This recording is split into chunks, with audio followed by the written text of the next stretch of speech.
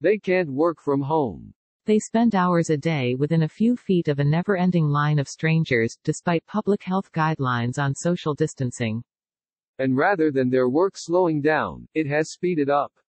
America's grocery store workers are on the front lines of the coronavirus pandemic, helping to keep the nation's 330 million residents alive and fed in an uncertain and frightening time.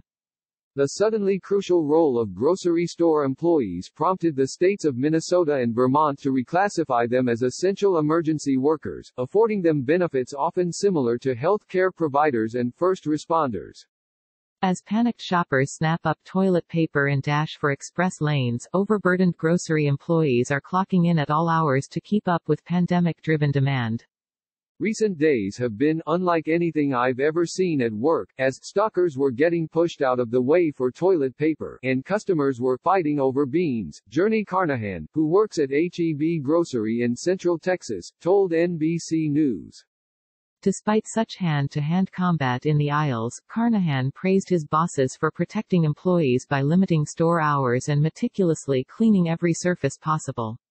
We have multiple bottles of cleaning spray to wipe down our check stands. The company installed sneeze guards on the check stands, as well as handing out bottles of hand sanitizer, he said. I personally wash my hands every chance I get, as well as putting on hand sanitizer so much my hands are dry and cracking by the end of my shift, Carnahan said. The tension felt by consumers in the checkout line is rubbing off on some employees. You can feel how stressed out everyone else is, Chloe Gordon, 22, an employee of Target in McKinney, Texas, told NBC News. I just feel stressed out for others. Grocery store workers, unlike health care providers, are not on the whole being given masks or other protective gear to wear on the job. But some localities are passing rules to protect both store employees and their customers. The Los Angeles City Council this week enacted measures that mandate markets, as well as drug stores and food delivery businesses, to provide all necessary sanitary cleaners, give workers time to frequently wash their hands, and provide any necessary protective wear. These are workers that are on the front lines of this public health emergency, and we have to make sure they have the protections they need throughout their shifts, City Councilman Curran Price said. The goal of the package is for the safety and protection of the employees and customers. Some grocery store workers said they understand the risks.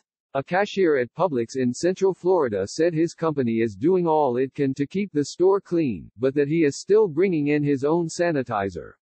He is rubbing his hands on it after every single transaction, as a precaution for myself and my family.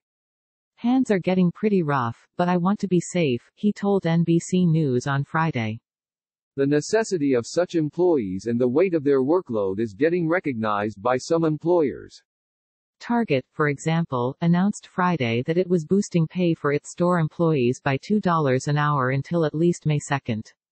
We continue to experience incredible demand across our business, and Target's ability to help our guests in this unprecedented time would not be possible without the strength of our team, Target CEO Brian Cornell said in a statement.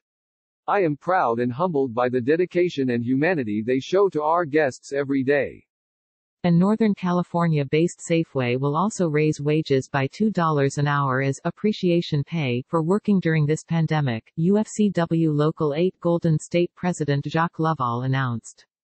The supermarket surge comes against the backdrop of massive businesses' closures due to the pandemic. One of the few places left for people to go is the supermarkets across all of urban, suburban and rural America. You can't have a greater aggregate of folks in one place than in market right now, said Los Angeles-based UFCW Local 770 President John Grant. The markets are holding communities together.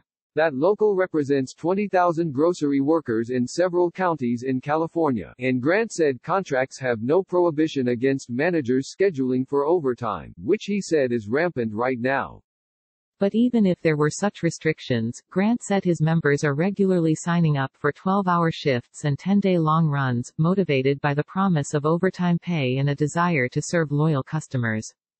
I'm filled with so much respect for the sacrifice and heroism. There's almost no one as vulnerable or exposed to the virus, said Grant, pointing out that every supermarket food item has untold number of hands on it through the wholesale and retail process. The union official said he reminds members, take care of yourself. If you have reason to believe there's a danger to yourself or a loved one, tell the store manager.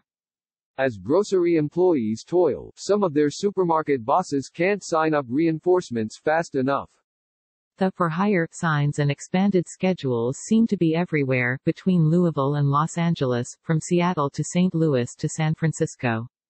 And they're not just hiring for the stores, we're talking about all along the lines of distribution, the warehouses, the wholesalers, the truck drivers, said Joseph Ternovsky, vice president of ECRM, a firm that analyzes retail industry data. The challenge here is the pace that they need them. It's just been so sudden. We went from 0 to, we need 20 people here, 20 people there, and of course in numbers much larger. Comedic actress Kristen Schaal, best known for her work on the Fox comedy, The Last Man on Earth, even gave a shout-out to grocery employees. Hi government, can we give the brave heroes working in the grocery stores a bonus? She tweeted.